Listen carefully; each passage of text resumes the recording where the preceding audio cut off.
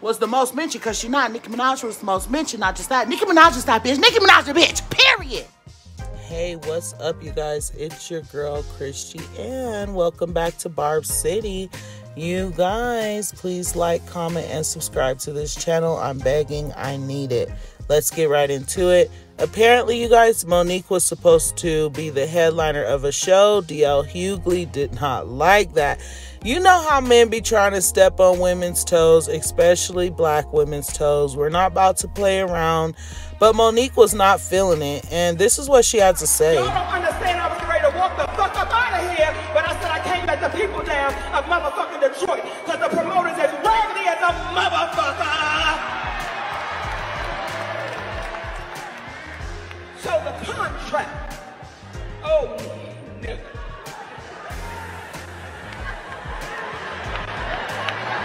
The motherfucking contract said that a bitch is the headliner. The headliner. Let me say it again, the headliner. That's what the motherfucking contract says. Monique is to be the last motherfucking person on the goddamn stage. She is the headliner. That's what I signed the fuck up for. I'm 30 plus years in this motherfucking business and I don't open for no goddamn body. The contract said the headliner. The contract said the headliner. The contract said the headliner. But a nigga named DL Hughley turned into a bitch and said I won't perform if she does that. Won't go out if she does that. Nigga, you open for the kings of comedy. I close for the queens of comedy, nigga. I don't fuck with nobody. I don't fuck with no motherfucking body. But when you cross the line with me, nigga, you have crossed the motherfucking line. And that bitch, nigga, has crossed the motherfucking line. See, we got a history, nigga. We got a history. That nigga went on a tour talking about all Monique wasn't. You can Google it right now. DL Hughley on Monique. All I wasn't, what I wasn't worth, all of this bullshit. And nigga, you put your feet under my motherfucking table. So you came to my home, nigga, and you put your feet under my motherfucking table. I don't get down like that, goddammit. You got a bitch wrong. You talk about Young Thug, and because of their names, nigga, your name is DL. What the fuck does it stand for? Hey, how far you bending over, nigga, on the DL? Fuck with the wrong one. See, black women, let me tell you something. A lot of black men in Hollywood got a problem with me. Because I got a motherfucking black king. That's my husband. And them niggas can't understand it. They can't fathom it. It makes them motherfucking sick. Because at what time did black men start attacking black women? What kind of real nigga is that? That's a bitch nigga. That's a bitch nigga. What kind of real nigga would ever attack a goddamn black woman? A bitch nigga. I feel sorry for DL Hughley's family. I feel sorry for his motherfucking wife. Cause how do you suck the dick of a coward?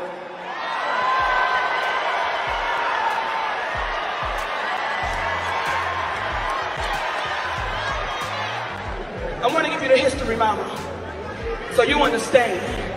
See, when I look at my wives and sisters, and she look at me like this, get that, nigga. Thank you, mama. See, I did this radio show one time, right?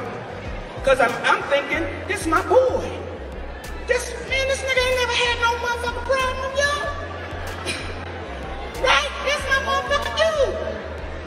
So we won a radio show, and when we get to the end of the motherfucking program, bitch, did you hit program?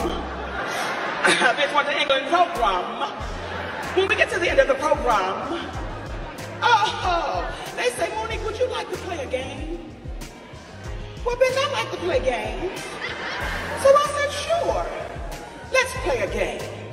And it's a game called Would You Rather. Would you rather? I said, fuck it, let's go. And then the sister Jasmine says, would you rather your husband fuck Lee Daniels without a condom or Corinne Steffen with one? I want y'all to hear the bitch shit this nigga that tried to put me through, y'all. Would you rather your husband fuck, like, nigga, what kind of shit are you putting over the air to your motherfucking listeners? That's coon shit. So be careful who's feeding your motherfucking soul, because you might swallow coon pie and you can't get So as you guys can see, my girl, Monique, girl, I love you. I love you. I have nothing negative to say about you, girl. You crazy. You crazy. You make me, girl, you crack me up. It is so funny that people would actually believe that somebody who's been in the game over 30 years would be asked to open for somebody.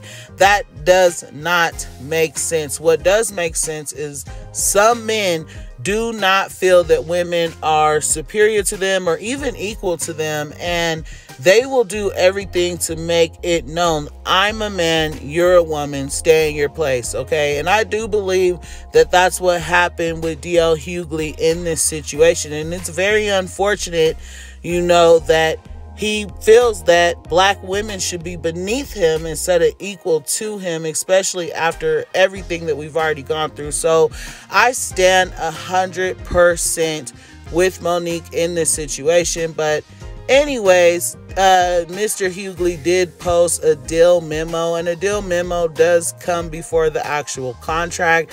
So I don't know what he was really trying to prove with this, but hey, whatever. He said he doesn't want to hear anything else about it.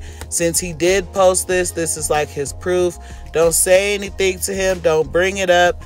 You know what I'm saying? Like, I don't know how far he was going to get with a deal memo when there's actually people out there in the industry that's in the same business as him that can simply say, hey, sir, that's not a contract. That's a deal memo. Oh, and by the way, where are all the signatures and everything that's supposed to be on there? You know what I mean? Anyway, he also posted this as proof of the schedule showing that he was the last to perform, which is typically when the headliner of the show performs.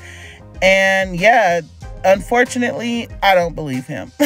So Monique had basically said, hey, sir, you posted a deal memo. You didn't post a contract. That's not any legal paperwork whatsoever.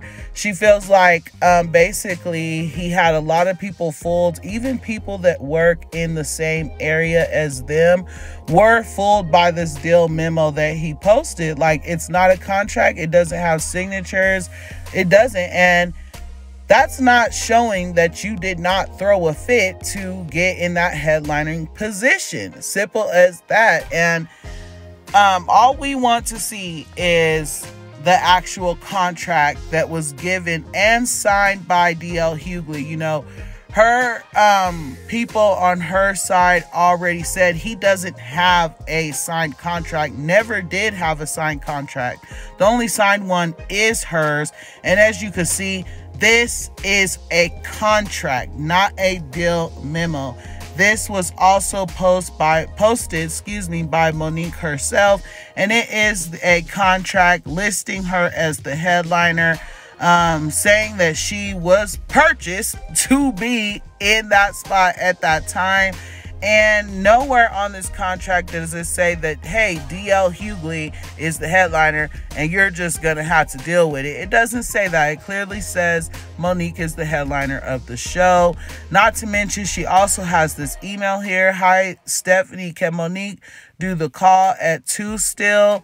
Here is the information. And she also posted the show schedule that shows her in the headlining position at the bottom of the page. So it's just, it's confusing, you guys, but at the same time, I truly believe Monique.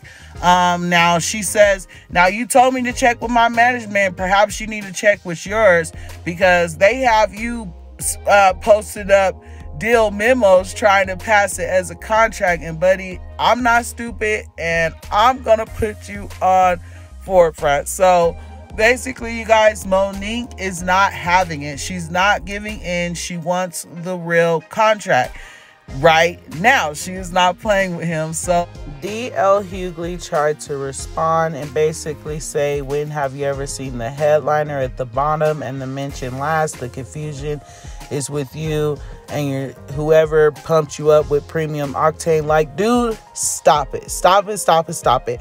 No, whoever pumped you up to believe that you should be in a position where Monique's opening up for you is ridiculous. Okay?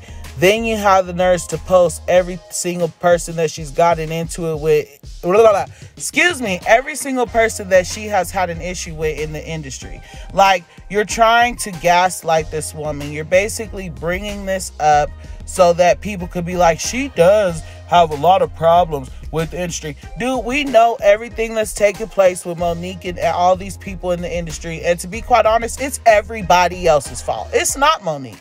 Okay? It is not her. So stop trying to put it on her. It was Oprah. It was Tyler. It was Charlamagne. It was that person. It was this person. It was that. And it was you too, DL Hughley. You disrespected the queen. You should have let the queen of comedy get on the stage, make her mark, and you should have been the opener. Simple as that. I don't know who DL Hughley or whatever his name is thought he was, but come on now. Who's gonna honestly believe that somebody disrespected Monique to the point where they asked her not just to open, but to open for DL Hughley? Come on now, you guys. It don't even make sense. Make sure you like, comment, and subscribe. Thank you.